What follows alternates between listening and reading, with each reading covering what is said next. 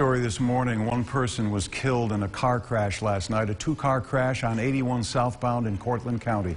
Happened about 9:30 p.m. right between the Tully and Preble exits of 81 southbound. Cortland County Sheriff, State Police, and the Preble Fire Department all responded. The sheriff said one person died here. Their name has not been released. All of the lanes of 81 South were closed for several hours. They are now reopened this morning. The investigation continues, and anyone who knows anything about this accident that took a life in Cortland County last night should call the sheriff at 607-758-6151.